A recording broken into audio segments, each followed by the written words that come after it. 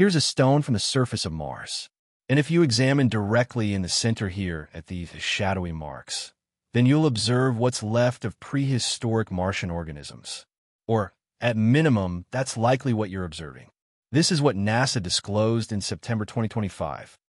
Very well could be the clearest sign of life that we've ever found on Mars. Could very well be the most definitive indication of organisms that we have ever discovered on Mars, which is the most definitive proof ever uncovered of extraterrestrial organisms, and it's within a specimen of stone gathered by the Perseverance Mars Rover.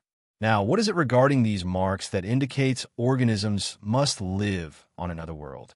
Well, that is complex, but today we're going to work it out.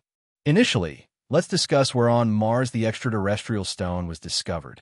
Here's the Jezero crater, the touchdown location for NASA's Perseverance rover, the most sophisticated robotic investigator we've ever dispatched to the Crimson World. NASA selected this touchdown location for a very particular purpose.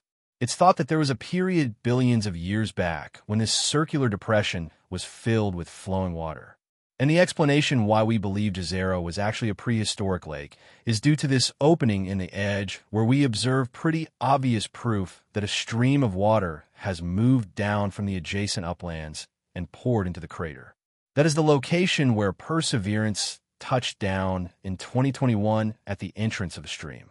And that's also where NASA thought that they would have the greatest conceivable opportunity at discovering proof, just like what we are examining today. So, if organisms lived on Mars, then it would have been situated in a location just like this. But that doesn't mean it would be simple to discover. It required 3 years of investigation before Perseverance finally encountered this one very unusual-looking stone protruding up out of the dust. What makes this stone so unique is that shadowy recurring design that runs along the exterior. NASA labels the tiny specks poppy seeds, and the bigger shapes are leopard marks. Now, let's create a sense of proportion here before we proceed any further, because the photograph that we've been examining is actually an extreme magnification. So, even the larger leopard marks are just 1 or 2 millimeters wide, indicating that the extraterrestrial organisms responsible for this would have been very tiny. We're discussing microorganisms and germs, which on their own are too small to be discovered by Perseverance. So what we're searching for is proof that these microorganisms once lived, the things they would have left behind. And that is what those shadowy marks represent, a waste material created by active microbial organisms. In very basic terms, this is petrified Martian waste. Or, at minimum, that's the most probable explanation we have right now. The initial thing that NASA did after noticing the mysterious design was to send in the rover's robotic limb and use its complete collection of scientific tools to start determining what was happening down there. The preliminary observations revealed that this is layered stone, indicating that it was created slowly over millions of years as the stream moved through and placed layers of minerals into the muddy terrain. Then as those layers got compressed down under their own mass and the stream dries up, eventually the mud solidified into rock. On Earth, layered stones often hold fossils because plants and creature remains will get trapped in the layers and maintained by the hardening process. What's fascinating about this specific location is that it holds some of the newest layered stone that NASA has ever discovered on Mars. It's about 3 billion years ancient. That indicates the time frame for a livable Mars is broader than we would have believed. And if accurate, it informs us that there was organisms on Earth and Mars at the same period, both advancing in a very comparable way. But the only way to know, certainly, is to go deeper with our examination. You can observe this in a self-image taken by Perseverance in July 2024. The team controlling the rover already understood that this would be a moment worth recording. There's the stone right in the center of the frame, and the small white circle is where the rover's drill penetrated and removed a specimen that might someday be transported here to Earth for additional study, but we'll return to that later. Over on Mars, Perseverance was able to supply us with some preliminary discoveries that amazed NASA researchers. The rover identified 2 iron-based minerals within the leopard marks, vivianite and pyrite. Now, we frequently discover these minerals within comparable designs here on Earth. And when we do, it's usually connected with microbial organisms, also known as germs. Particularly, vivianite and pyrite are discovered in the presence of decomposing plants and creatures. Microorganisms will arrive and consume all of that deceased organic material. Then they produce these iron-rich minerals as a secondary product. It's microscopic waste. It's crucial to understand that you don't require a deceased creature on Mars to nourish those microorganisms. You only require the components of that creature. That is what the germs consume. And this is what we term organic material. Now, here's something to consider. 96% of your body weight is composed from just 4 essential elements in different combinations. Those components are oxygen, carbon, hydrogen, and nitrogen. We understand that Mars holds this organic material, mainly in crater areas where it was transported to the exterior by asteroid collisions.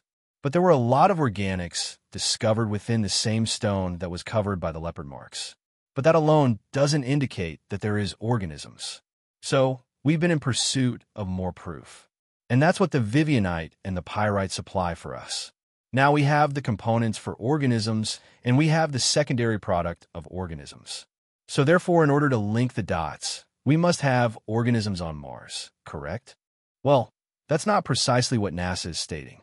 They're being very cautious to keep a carefully optimistic but not conclusive tone in their announcement of this new finding. And there is solid reasoning for that. Here's a video from 1996 that displays American President Bill Clinton revealing the finding of what seemed to be a petrified organism form within an asteroid that separated from the exterior of Mars and arrived on Earth in Antarctica. What they discovered definitely did appear like a small worm, but on closer examination, this turned out to be a non-biological mechanism. It was just water interacting with the stone and producing a worm-like formation.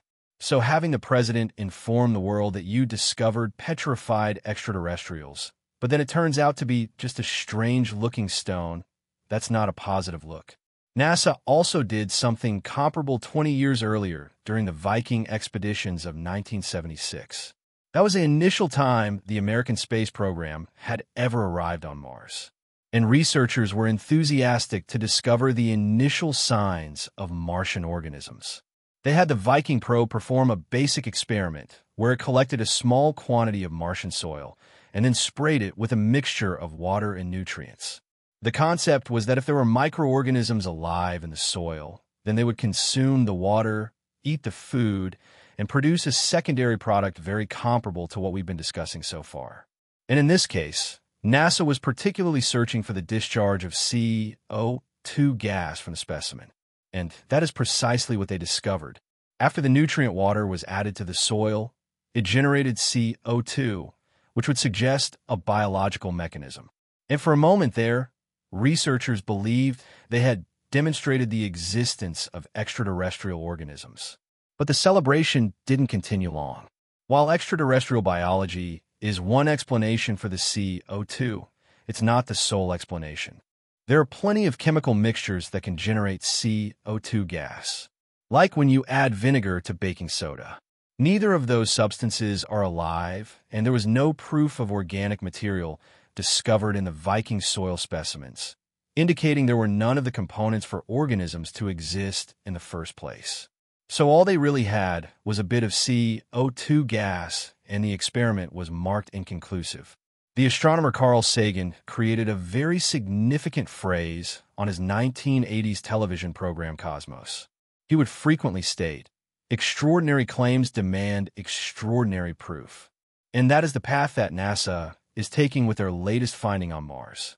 In the years since the leopard marks were initially discovered, researchers from around the globe have been attempting to demonstrate that this is not a finding of extraterrestrial organisms. Just examine how many names are included on this research document. If the proof can withstand under extreme examination and no other reasonable explanation can be discovered, then it might just be sufficient to be considered extraordinary. And that is where we are right now. There are only 2 other potential explanations for the leopard marks that could contradict the extraterrestrial theory. One is a high-temperature reaction. The shadowy designs could have been created by very hot water in a range of 150 to 200 degrees Celsius that interacted with the stone at some point billions of years back. But the exterior of Mars is cold, and there's no proof to indicate that this riverbed was ever subjected to high heat of any type. We also understand that Vivianites particularly can only create at low temperature. They would actually have been eliminated by heat if there ever had been any. So this likely didn't occur. And explanation 2 is an acidic water reaction, which states that the marks might have been created by a very extended exposure to a very acidic liquid. But there's no other proof in the stone to indicate that it was ever covered in acid. In fact, they also found a mineral called olivine in the same stone. And olivine can't create in an acidic environment. So this likely didn't occur either. And that leaves us with the extraterrestrial microorganisms. In this case, it's the only theory that can't be contradicted. So, by the method of elimination, it's the theory that is most probable to be accurate, which indicates that for the initial time ever, we can confidently state that there was likely organisms on Mars. And this is incredible. It would indicate that organisms is not exclusive to the Earth. You don't require some incredibly rare set of circumstances for this mechanism to begin. All you require are the essential components, which is basically just liquid water and organic material. And anywhere in the universe where we discover those components, we will discover organisms. But unfortunately, we still can't state this with 100% certainty. And that's because we understand the proof is not complete. There's only so much that the tools on board Perseverance can inform us. This is a mobile research laboratory that was launched into space and then arrived on Mars. It can accomplish a lot, but it can't accomplish everything. There's so many more tests that we could conduct on the leopard marks if we had access to the specimen here on Earth, but we don't. And it could be some time before we ever do, if ever. Perseverance has gathered 27 stone cores from the Jezero crater and its surrounding riverbeds. It cuts them out and then stores them in metal containers that are then left behind on the exterior. The strategy was always that another Mars rover would follow along in the near future and gather the specimens, then load them up into a return vehicle that would launch from Mars and eventually arrive on Earth with the stones in tow. Mars specimen return is complex and costly. And as of right now, the U.S. government doesn't want to pay the expense for NASA to complete the mission. They'd rather someone else do it. And even though NASA has more experience arriving on Mars than any other organization in the world, in fact, the only other space agency that has ever arrived successfully on Mars is China. The Chinese have their own Mars specimen return mission planned. It's scheduled to launch in 2028 and arrive back home with a Martian stone in 2032. The Chinese can afford it. They likely have the technical capability to accomplish it.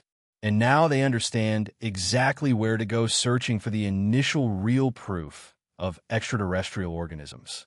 Not that it should really matter who finds what correct. This is about science, but it also does kind of matter, doesn't it?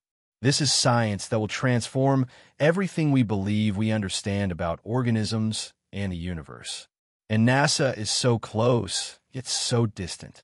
But it's crucial to remember that none of this is impossible. The money is there.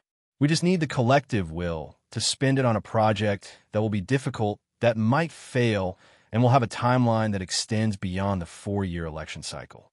So it very well could be that a finding like this, the initial real proof of extraterrestrial organisms, is precisely what we needed at this moment to remind the people in charge that NASA science is crucial, that it's worth investing in. One way or another, the truth is out there. All we need to do is go out and retrieve it.